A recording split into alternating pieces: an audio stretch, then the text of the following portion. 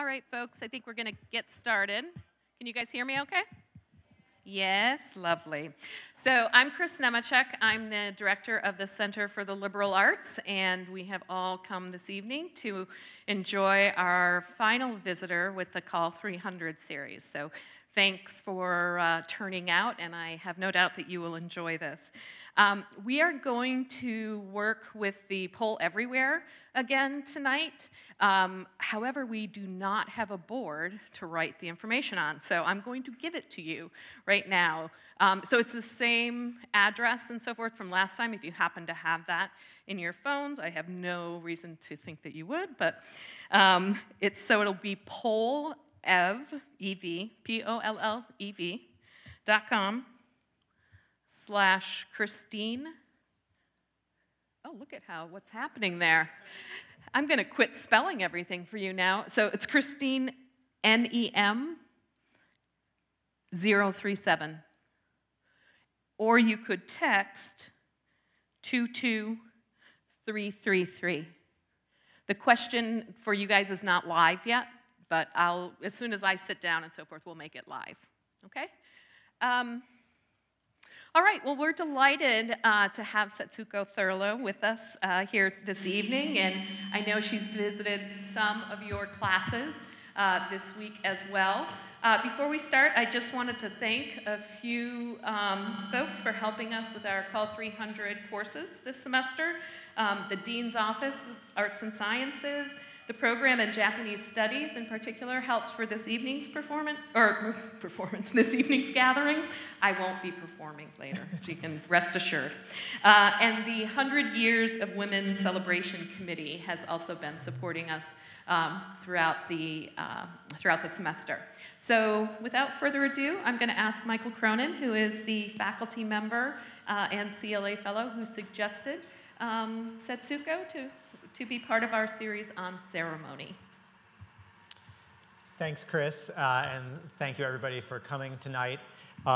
When the theme of ceremony was announced, I started to think about what are the most important ceremonies in Japanese society, and certainly one of the most important is the ceremony every August 6th to commemorate or to mark the dropping of the atom bomb on the city of Hiroshima. The memorial ceremony is held every year to remember the victims and also to pray for world peace.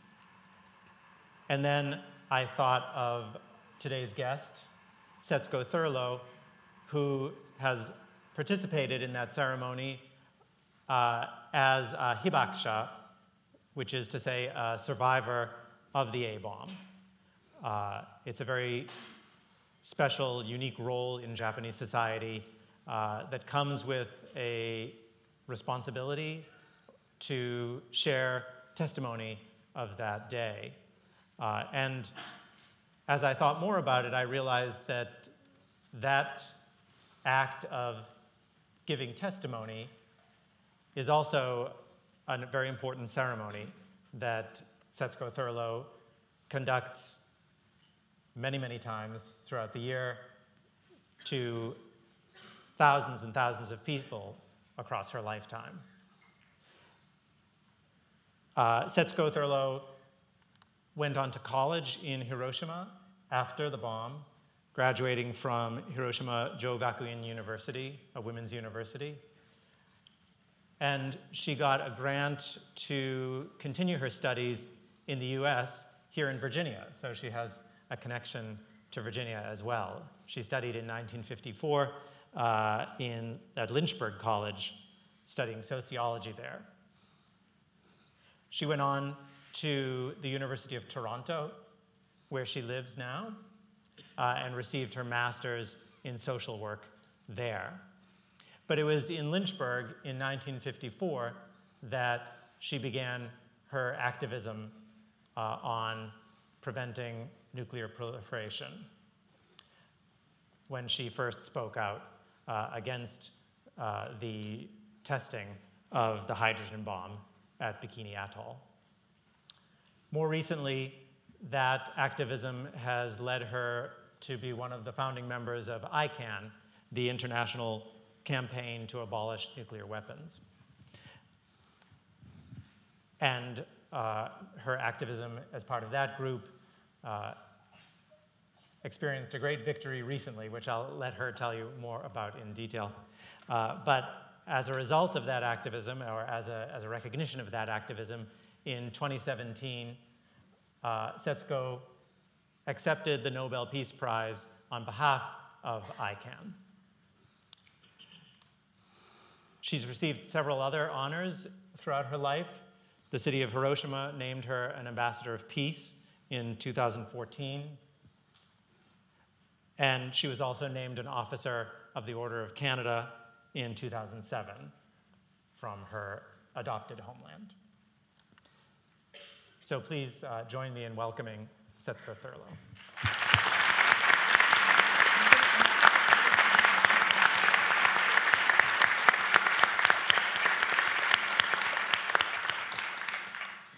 We're going to get started tonight with a question from one of your colleagues. We have two students on the stage with us from two different classes. I'm going to let them introduce themselves, and then you can start with the first question.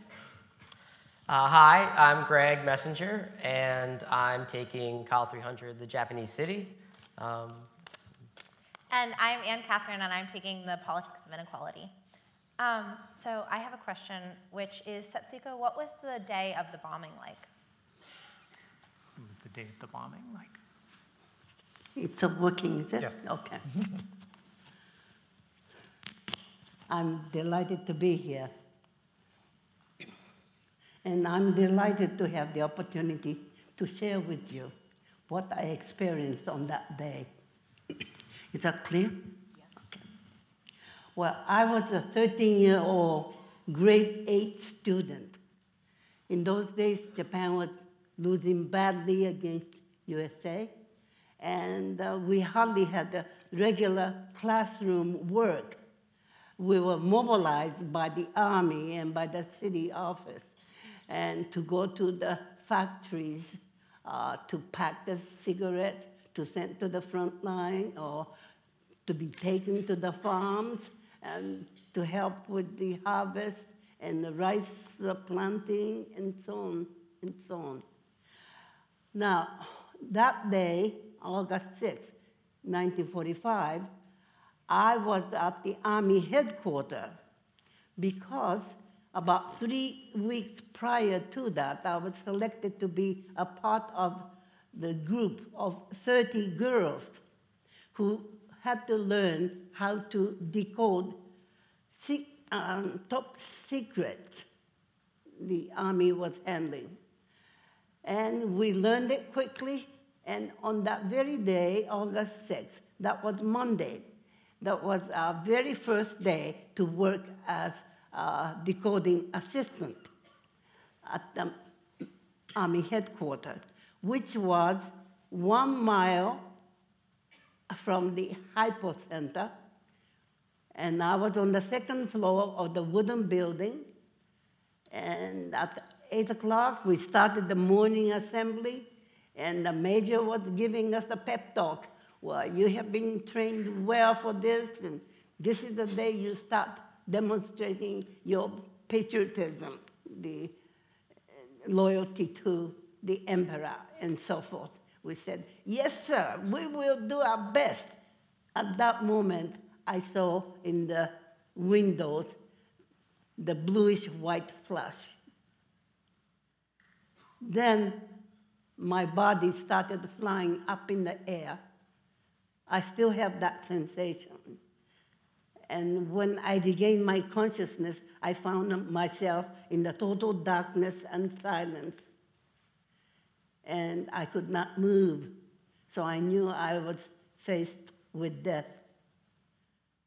Strangely, I wasn't panic-stricken at all. I just faced the death. Then I started hearing whispering voices of my schoolmates around me. Mother, help me. God, help me. So I knew I was not alone. Then all of a sudden, somebody started pushing my left shoulder and said, "Don't give up, don't give up. I'm trying to free you. You see the sunlight coming from that opening. Move toward that, crawl toward that as quickly as possible." That's what I did. And by the time I came out of the rubble, the building was on fire. That meant about 30 girls who were with me in the same room were burned to death alive. And as I stepped out, I saw the outside world. Although it was morning, it was dark like twilight, perhaps because of all the soot and smoke and the particles rising up into the air in the mushroom cloud. And then, as my eyes got used to the darkness, I started seeing the moving dark object approaching to me. Well, those happened to be human beings, but I couldn't recognize as a human beings. They simply did not look like human beings. The hair was standing up, parts of the bodies were missing, and the burned, blackened, swollen, and skin and flesh were hanging from the arms and from everywhere. And some were carrying their eyeballs, and one by one they collapsed onto the ground. As they did, their stomach burst open, intestines stretched out, and so on. Anyway, the soldier said, "You girls," myself and 2 other girls who survived, "you girls join that procession and escape to the nearby hill." Well, we learned how to step over the dead bodies and escape too. And strange thing was silence. In a situation like that, we tend to think of panic situation, people screaming, "Hey, I'm in trouble, help me." No, that's not my memory. It was as quiet as Death City. And people simply whispering, "Water, please, water, please." That's all the physical and psychological strength they had. Now, at the foot of the hill we escaped to was a huge military training ground, about 2 football fields in size. And by the time we got there, it was just packed with the dead bodies and dying people. And dying people were still begging water. But we had no cups and containers to carry the water.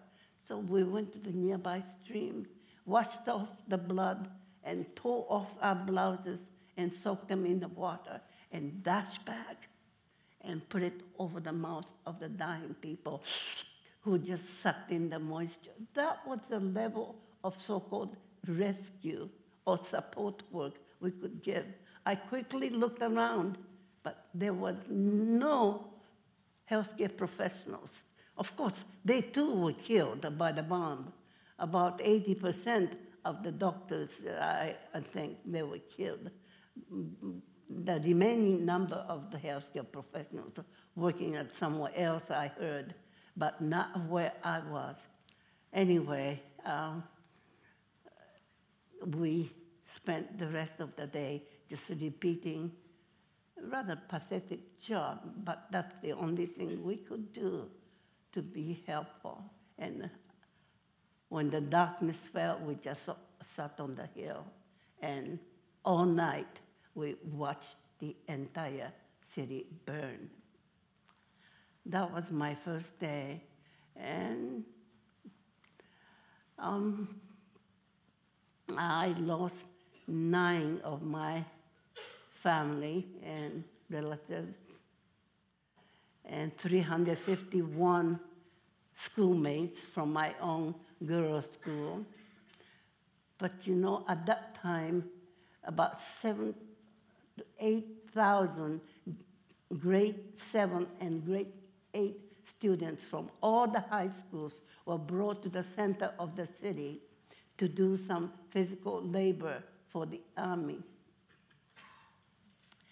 And above them, the bomb was detonated about 600 meters above.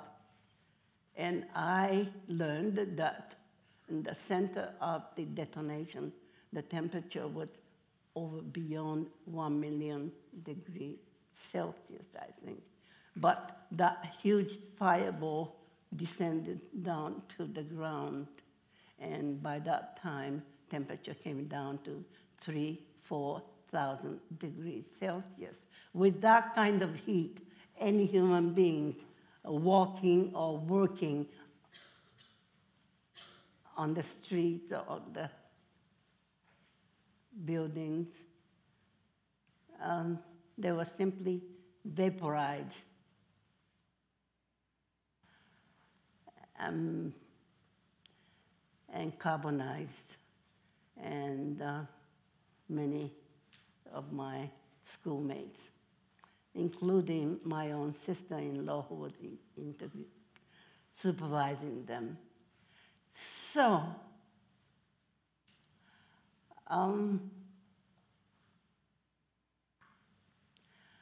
living in the aftermath was phenomenally difficult. Some people said those survivors envy the dead.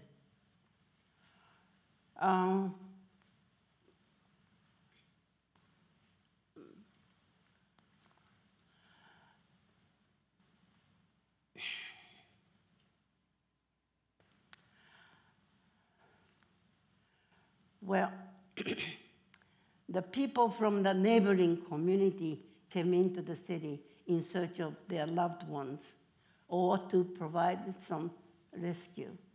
But they too became contaminated by the radiation. So, it's not just the people who were there who were victimized. The people who came in to rescue became victimized too. The doctors didn't know how to deal with the medical condition. If people had a high fever, they thought maybe this was scarlet fever. They just didn't have any knowledge of the medical condition to be caused by the radiation. That was such a new thing. Many people who were outside were burned so badly, they ended up having a very heavy, thick scar on their faces, on the bodies. And this was hard for the girls, especially in the marriageable age girls. So they just hid themselves.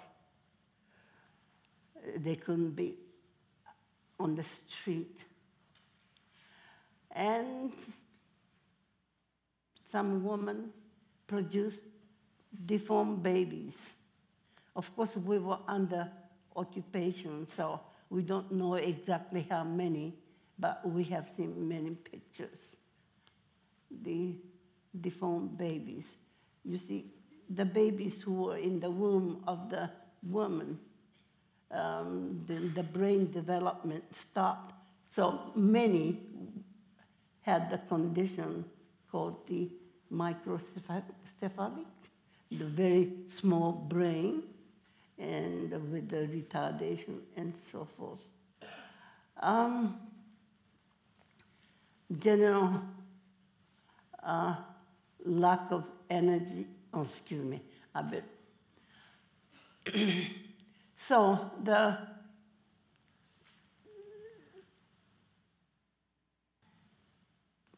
unfortunately, a very severe case of social discrimination started.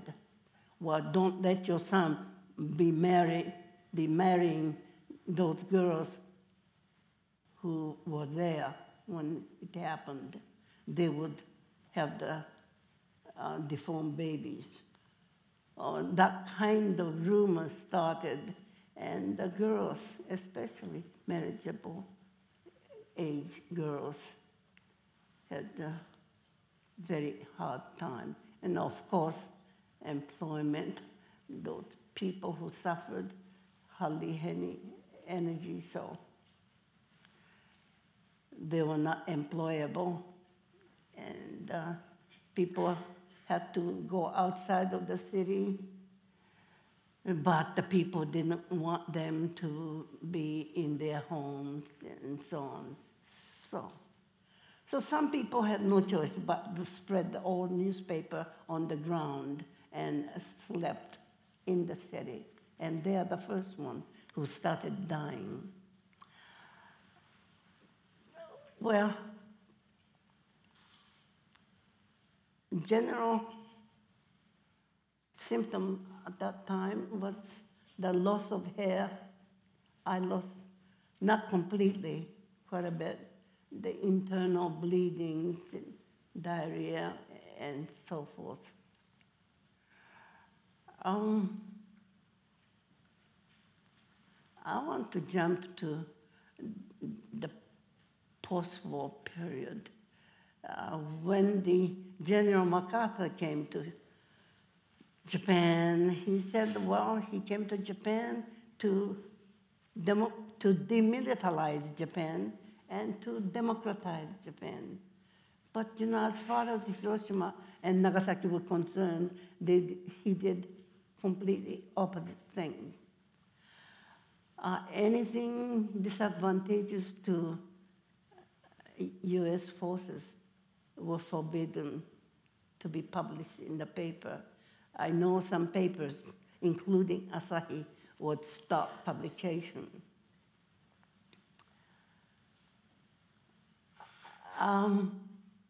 Worse still, they started confiscating survivors' personal writings, like diaries, correspondence, or the people who had such pain just had to express their pain, so they write tanka or haiku or whatnot. All these had to be taken away. Photographs, films, even medical charts. All these things were confiscated. They were shipped back to United States. So not only the hunger, homelessness, and discrimination, and all the social ill survivors experienced in the post-war period, but there was such strong psychosocial political oppression for the following 7 years while under the occupation forces.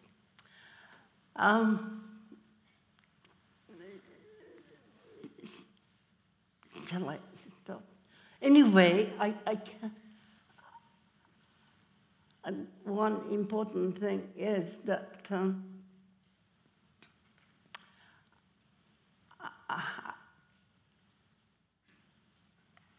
among the citizens, among the survivors, there was a lot of discussion, debate. Now, who did this? How come we had to suffer this way? And a lot of people wanted to point the finger at the United States. And a lot other people said, no point in just pointing the finger at the US. History would tell. People would find out. Instead of who did it, who done it, well, let's look at the whole way of life. Let's put ourselves on a higher plane and have more philosophical approach to this issue of mass murder. Well, to make it simply, citizens came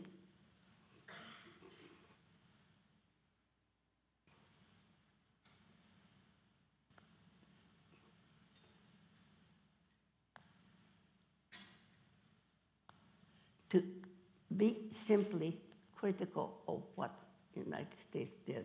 That doesn't mean they forgive that act of huge violence. But instead of wasting time, but our energy must be devoted for the prevention of similar thing ever happen again.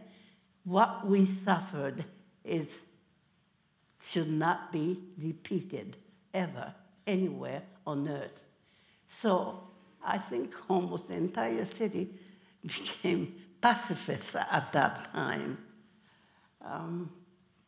So peace became a very important focus on the city's life. Well, we teenagers too just made a vow among ourselves. We are going to devote our life to ensure that this would never happen again. But of course, in a lifetime, you don't just make one vow and live with it. From time to time, you have to renew that commitment. And that has been the pattern of my life. But anyway, that was the beginning of my... Then, as you mentioned, I came to the United States. I got a scholarship. And the media people asked my opinion about what the U.S. hydrogen bomb test at the Bikini Atoll meant. And freshly out of college, very naively, I honestly shared my feeling that the testing should stop. Testing means more sophisticated nuclear weapon, and Hiroshima and Nagasaki is more than enough. Now the Bikini, and this gotta stop. Then next day I started receiving unsigned hate letter, and that traumatized me. But I think that experience once again strengthened my vow to go on. And it was not easy. I just arrived in the United States to be traumatized like that. Would I be able to survive in this society? I couldn't go back to Japan. Do I pretend by putting the zipper over my mouth? But I'm glad I was able to come to the conclusion, no, if I don't speak and share the first-hand information, what those nuclear weapons do to humanity, who could, it is my moral imperative, and that strengthened my vow to keep talking about it. And that's how I have been speaking in the past several decades. But as mentioned, just a couple of years ago, July 7th, 2017, at the United Nations, our effort was rewarded. 188 nations voted for the treaty, new treaty, to prohibit the nuclear weapon. And of course, starting with your country, the nation which had nuclear weapons tried to sabotage it, boycott it, try many things. They are very upset. So now we have achieved that treaty to prohibit the production, use, and transfer of nuclear weapons. But until we reach the final goal of total elimination of nuclear weapons, it's a long way. And nuclear weapon states would most likely fight very difficult. But I rejoice we have reached to this point. And when the voting was read at the UN, people just jumped up and down and they screamed. They were happy. I couldn't do that. I just remained in seat. I was stunned. The whole thing happened so fast. And the tears started pouring down. And the media people came, what do you think? You made it. Well, all I could say was, tell the survivors of Hiroshima and Nagasaki about this good news as quickly as possible. They have already watched on their TV at home, but my brain wasn't working that way. But the first thing I thought about was hundreds, thousands of people who perished in my city. By this time, 250,000 people perished in Hiroshima alone, without counting Nagasaki.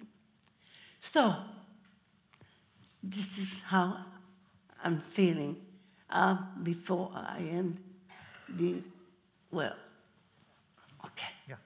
Thank you. Sorry. Thanks for sharing that with us, Setsuko. Greg, did you have a question? Yeah, can you talk more about the process that it took you to going from that day of suffering and pain and through the occupation to actually becoming this activist and this advocate for non-proliferation and the process of getting that resolution to the UN? Can you help? Yeah. So the process of becoming an activist, Yeah? and then the process of passing the treaty at the UN. Can you describe that process?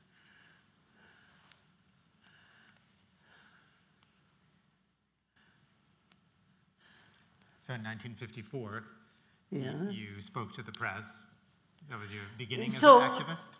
The best contribution I could make to the world was to simply share what I experienced, what I saw. Here is the first-hand information about something called atomic bomb. The world knew about atomic bomb, but they really didn't know what they did, how they did destruction.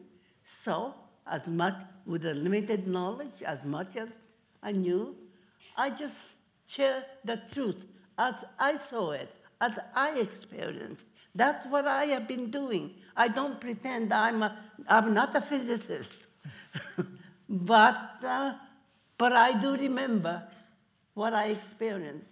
And that's something no human being should ever, ever experience. So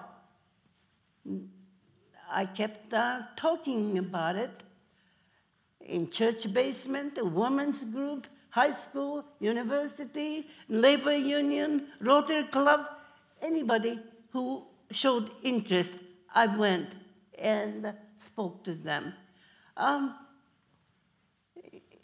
In the United States, people are busy justifying. Japanese deserve that kind of thing. That was very painful for me, but even in Canada, that kind of response, justification, that was a war. And to end the war quickly, that was necessary. No, it was not necessary. Mr. Truman knew about that. Well, if I go into history, it's a long story, but I stop. But people were actually starving, and planes and ships have been destroyed by the U.S. forces. So Japanese government was not functioning, and Japanese soldiers were starving in the Pacific Islands, for example. So Japanese was finished, was not capable of continuing. And United States knew that. But what they did was to choose the carpet bombing. The cities were targeted, starting with Tokyo. I think in one night, 100,000 civilians were killed. And about 66% of urban centers have been burned that way. And certainly, Hiroshima attack, I remember. was indiscriminate mass murder of innocent civilians, children, women, and elderly. But I found many Americans at that time, maybe even today, incapable of thinking of Hiroshima, Nagasaki as atrocity. Well, shall I stop here? We have several questions that have come in from the students, Yeah. so I'll pose one of those for you. Your story is clearly a personal and Yeah. powerful one. How do you believe these stories will be shared and the use of nuclear weapons prevented 30 to 40 years from now, when there is no one left to tell the story firsthand? So you're telling your personal story, Yes. but 40 years from now, there'll be very few people who remember that day.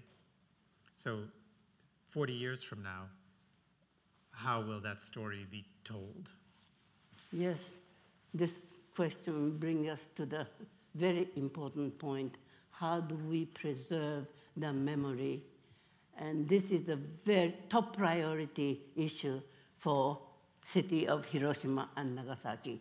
And they're trying very hard to get the people to write whatever they experienced and remember, and recruiting the volunteers to learn intimately from surviving people so that they can act as a storyteller of the original survivors.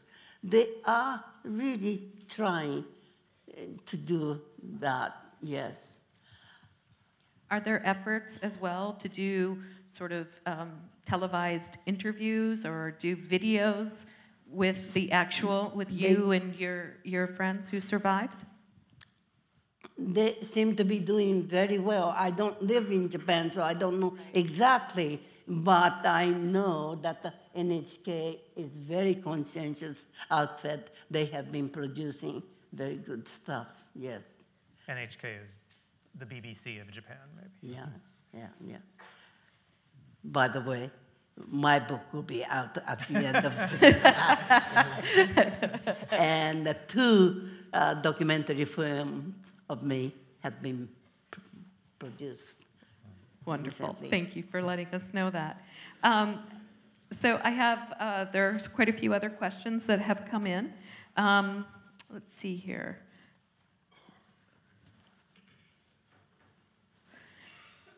So one question is related a little to what you said earlier about how people hear your story. Do you ever face problems when you share your experience? Are there people who refuse to hear your story?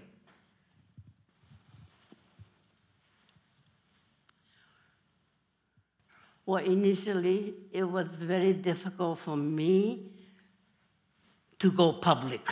That means I had to expose myself to questions, but I tried to overcome that. Now, yes, some highly educated people try to nail me down in a difficult time. For example, suppose Japan had a nuclear weapon first. Do you think Japan would have used it? Well, think like that. Well, here we are trying to find a way of getting rid of them. This is what I can't think of the particular word. Hypothetical? The hypothetical? Hypothetical thing. And to me, it was a waste of time. But highly educated people come up with that kind of questions to kill time, to waste time, and to prevent me. Well, actually, I should be responding more honestly. But that kind of thing bothered me, yes. Well, the fact is, Japan didn't have it, and that never happened. Why do we waste time? Sorry, I get personally reacted to that. Sure, okay. And I mean, it is such a personal experience. In terms of communicating that, is the process of communicating it, or was it initially helpful in sort of processing what happened, or was it something that was almost another Can you tell me? difficult thing to go through? So when you first began telling the story, Yeah. was it simply painful, or did it become helpful? A kind of I couldn't therapy? have done it by myself. I had a soulmate. He supported me, helped me.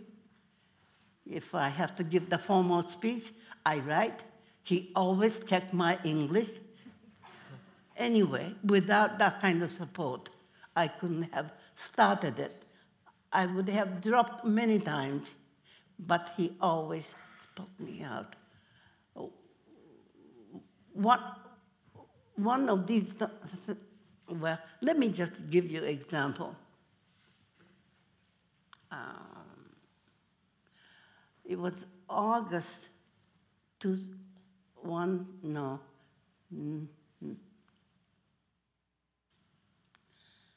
1982, when New York had million walkers. I'm sorry. I thought I was going to give you the example. Well, anyway. We've been working you hard here this week. What's that? I said we've been working you very hard.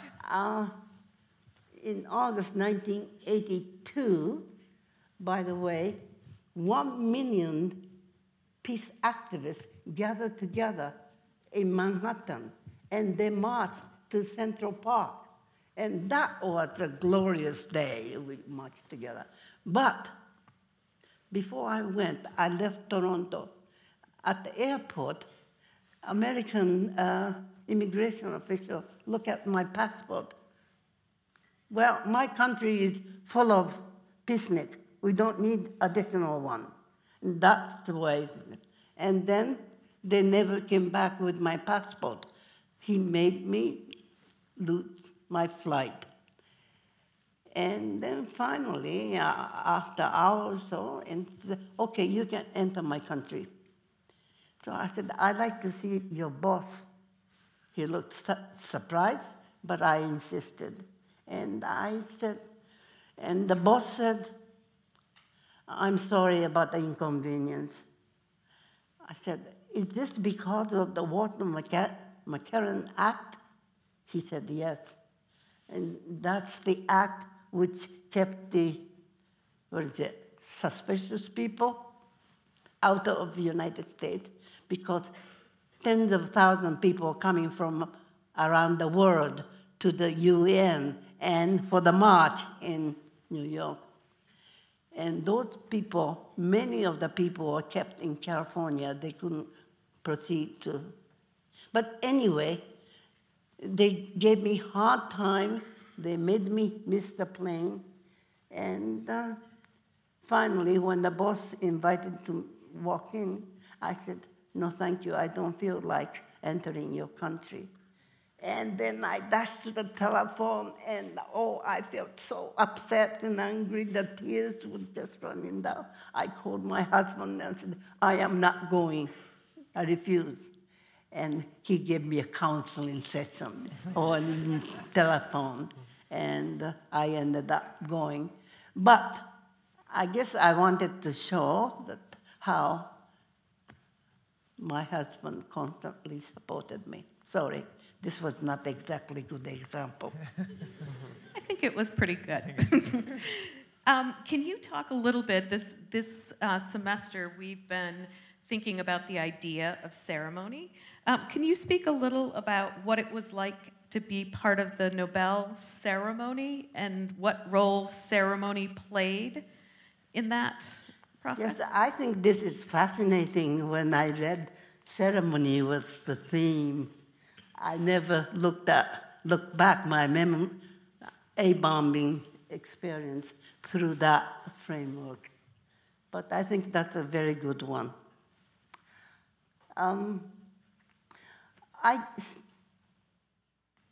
Early in my childhood, since my mother was a very devout Buddhist, every morning the first thing she did was to prepare the offering, fresh fruits, sweets, or steaming rice, and give this offering at the altar.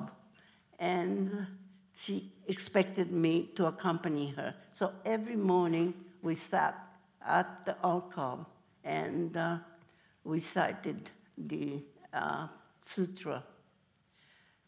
As I remember, that was my daily ceremony, because for Japanese, ancestor, to honor ancestor was very important, very strongly affected by Buddhist faith.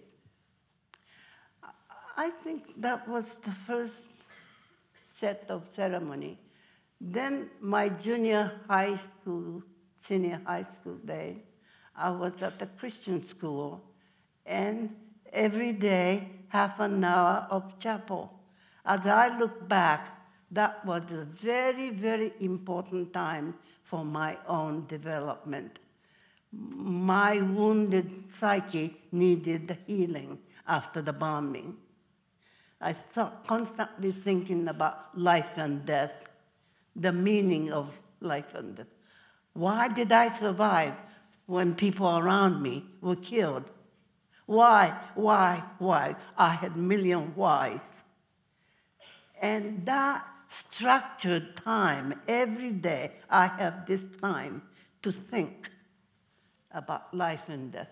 That was a tremendous ceremonial thing. That was the important time. But let me tell you something special. My own sister and her 4-year-old child were on their way to the doctor when the bomb was detonated. Oh, they turned out to be unrecognizable chunk of flesh to me. They lived for a few days. When they died, soldiers came, they dug up the hole in the ground, threw the body, poured the gasoline, threw the lighted match. And with the bamboo, they kept turning the bodies.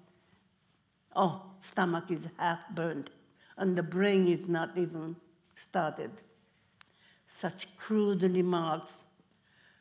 13-year-old child just stood there and watched this ceremony, unceremonious cremation, so-called cremation. There was no dignity, human dignity associated with this kind of ceremony. My parents were there standing. But for a long time, this memory troubled me because I remembered I stood there in a stunned way, not even a drop of tears. What kind of human being am I? I couldn't even shed tears for my dear sisters. And the little nephew, 4-year-old child, who kept bringing water. Only after I got to university, started learning psychology, and especially human behavior in the ultimate condition, then I began to understand. And actually, Dr. Lifton's theory, one of his theory, psychic numbing, really helped me. That helped me to forgive myself. Until then, I was blaming myself. What kind of human being am I? I was behaving this way. So that is a very significant ceremony for me. And by the way, that was not a unique experience. Many, many people just stopped reacting. The cessation of the emotional response, that was happening to us. The horror was so massive, so grotesque. That was the only way, I think, our psyche was protected. So that's part of the ceremony. You were thinking about the commemorative ceremony. Occasionally, I have attended that. Usually, on August 6th, in Hiroshima, in the Peace Park, about 50,000 people come together and remember the loved one and pray for them and to renew their commitment to fight for, to work for the abolition of nuclear weapons. Many people feel that is their mission, their responsibility. That's a very important time. In Nagasaki too, they have it. When I compare both, actually, I feel happier about the Nagasaki one because they invite the survivors to speak at the occasion, the children and so on. In Hiroshima, a lot of dignitaries, the Speaker of the House and Prime Minister, they keep saying the same thing year after year, and the words and actions are different, and people feel rather unhappy about that.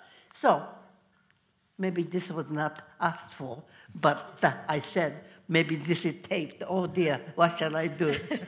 You can erase. I think it's very interesting to hear about both formal and informal ceremonies and the way a very informal ceremony could have such impact, and that which was meant to be formal might not because of sort of whose voice is being heard. It sounds to me like that is often more important than the ceremony or the sort of majesty of the ceremony itself. I have another question from our students. The question is, what do you think we, the young generation, it's not for me, it's from them, should do for promotion for peace? What's that? What can the young generation do? This generation out there, what can they do to promote peace? Well, I think our parents and grandparents' generation made a mess of this world. Yours, as well as Japanese ancestors. And before we pass this world on to the next generation, I think you and I have a big job to clean up this world. Lots to do. And I'd like to ask you, each one of you, to do your part. I don't have to name about climate change or nuclear weapon or race relation. We all know the problem. Let's stop doing it. Let's get involved and try to get rid of them. And from my perspective, I want to see entire nuclear weapon be eliminated. Then we have to do something about institution, a war itself. And then we have to make sure the world we inherited is fair and just. A lot of injustice we see around that have to be dealt with. So we have lots to do. You know what you can do, what's around you.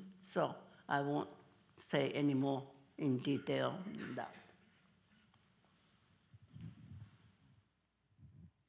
Do either of you guys want to ask a question, or I go to the poll? I can. Okay. So could you tell us about what it was like to receive the Nobel Peace Prize? What was it like to receive the Nobel Peace Prize?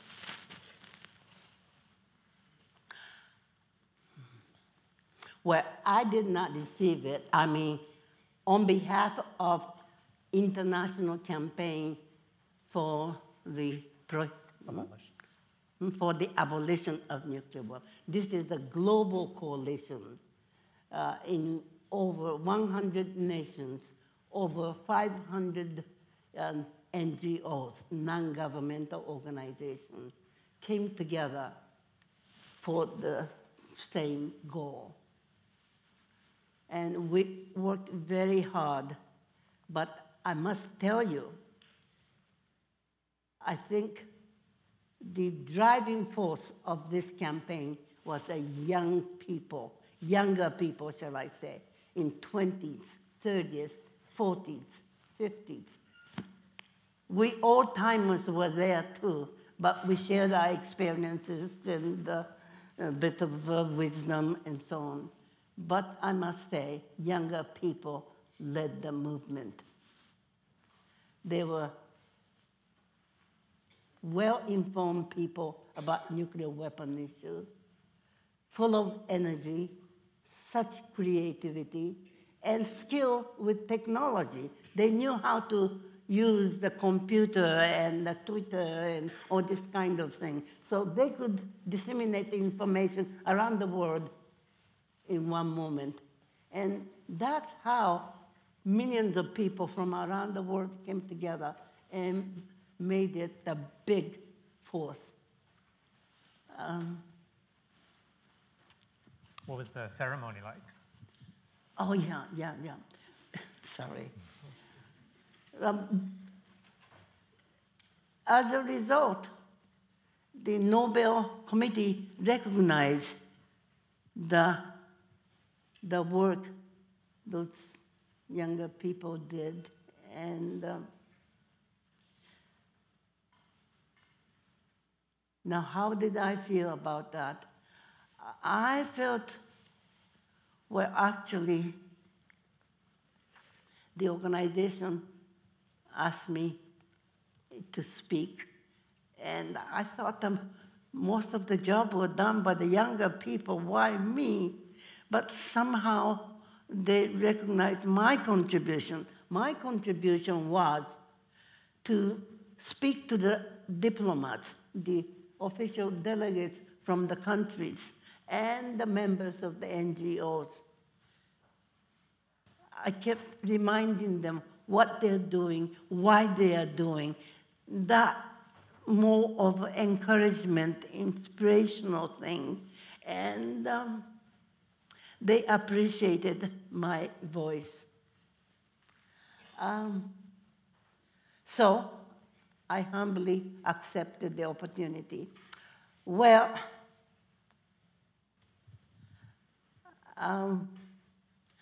I wanted to bring something from Hiroshima to the ceremony, and I had my mother's tomesode. Some Japanese people would know tomesode with some beautiful Japanese needlework.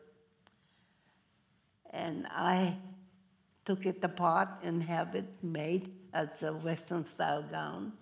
At least that was one thing I brought from Hiroshima. It was a very solemn, serious, kind of a stiff kind of ceremony. We had a procession. It's interesting. Afterwards, there was a press conference. The Japanese man said, it's hard for me to figure this out. The whole thing was run by women. The chairperson of the Nobel Committee was a woman. She made the speech. And the executive director of ICANN was a Swedish lawyer. She spoke. And then I spoke. 3 women spoke. And Japanese man had a hard time to understand. But that was great from my perspective.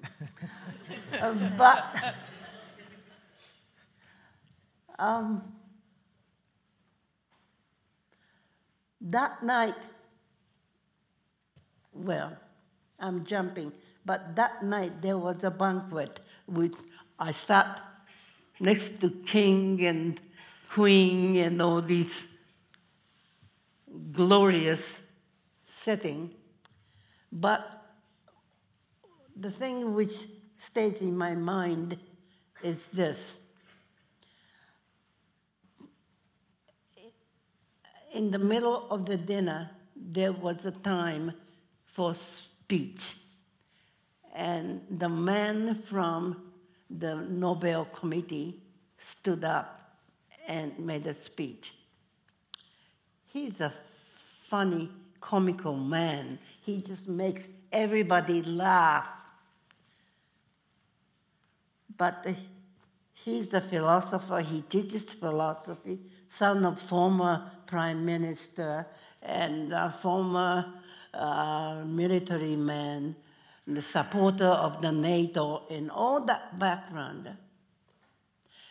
And at the same table, there was the prime minister, speaker of the House. Prime minister was also a woman too, by the way. Anyway, what impressed me about this speech, while he made all of us almost fall out of the chair because of the funny stories he gave, he was telling the prime minister Norway should be signing and ratifying this treaty. That message was very clear, and the prime minister was kind of uncomfortable, I think. But this gentleman, who is a member of the organization, Nobel Committee, which is appointed by the parliament, I understand, right?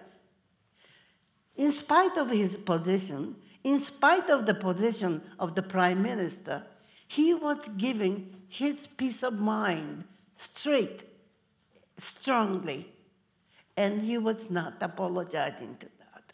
But in a very funny, comical way, but straight. And I thought this was fantastic. So I asked for the copy of his speech. I had it translated, and I had it published in Japan, because that you can never expect in Japan. Speaking directly to Mr. Abe, do you think there would be courageous enough politician to do that in that country? Maybe I may be biased, but anyway, I really admire that man's speech. To me, that's the most important memory of that ceremony, actually. Along those same lines, in terms of, I mean, in some ways that man was also really speaking, it sounds like, from his heart in terms of what he thought. One of our students is asked whether or not you have worked with other survivors to tell their story, to help them to think about actually telling their story. So being supportive of others who maybe are initially not willing or didn't want to tell their stories. Helping others. hibakusha. In Japan, there is an NGO called the Peace Boat, which invite young people to, well, anyway. For the 25th anniversary of Peace Boat voyage around the world, they invited 100 survivors from Hiroshima and Nagasaki, and they asked me to sort of guide this group. And I thought to go around the world, it takes over 3 months, plenty of time. I thought this would be a wonderful occasion for me to get to know those 100 survivors. And I got the permission to do the interview, one-to-one interview with them. And many of them said, well, I was in mother's womb then. I was young, so I don't remember anything. So I am not qualified to talk about it. They were very hesitant, shy to take any anti-nuclear position. But I encouraged them. Maybe you don't remember, maybe you didn't experience that. But you grew up in a special environment where your parents experienced this and that, you talk about this and that at home, and sharing that experience. You grew up in that environment. Just talking about that itself would be a starting point. Up until then, they never shared their experiences. So, toward the end of 3 months' journey, their stance have changed. Before we got to Tokyo, they said, well, I'd like to do something. I don't know what to do. Where can I go? So I was in the position to make referral to this organization, that organization. So those 3 months was used very fruitfully, productively. I tried to help them feel it's okay to open your mouth and share whatever you witness. Don't try to make up the story. So I continue that kind of relationship with them. So are you talking about the working relationship a wonderful example. with them? Mm-hmm. Yes. Yeah. Wonderful. I think we're going to I'll ask one more of the questions from the students, and then we will wrap it up. One of them has asked, what symbols of hope have appeared to you in the 70-plus years since the bombing? What's that? So what signs of hope do you see since the bombing in the past 70 years? The hope. Well, last October, November, and part of December, I was in Hiroshima. I was invited back by my school. And so I spoke with university students, high school students, not only in the city of Hiroshima, out in the mountain, and I made the trip out there. And when people ask, what did you enjoy best? Actually, meeting with the younger generation, visiting the high schools, and listening to what they have been studying, what they have been producing, what they have been thinking. And so they explained, and I was astounded. My goodness, that could have been a selected class, but I was so impressed. They were working so hard to keep up or to understand the nuclear weapons situation. Not only that, about development issue and Iran or whatever.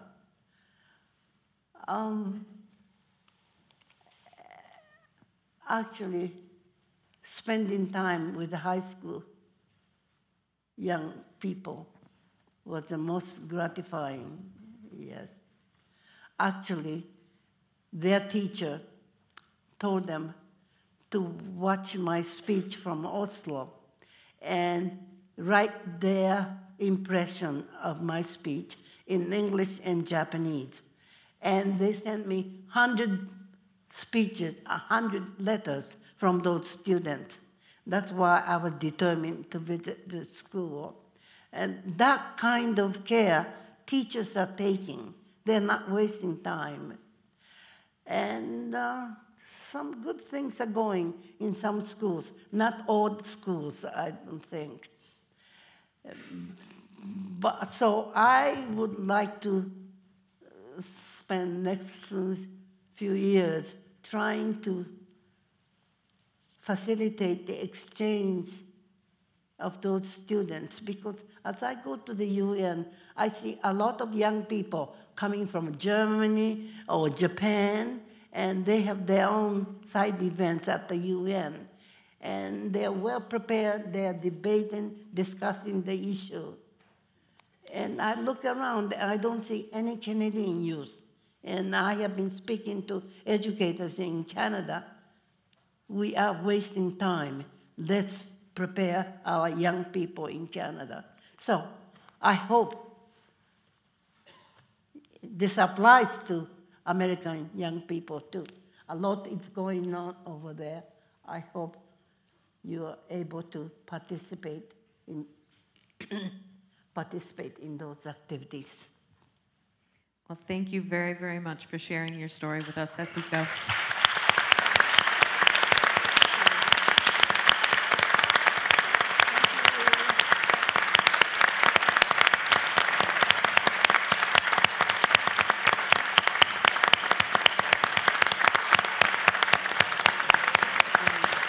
I can't believe it. Thank you, thank you.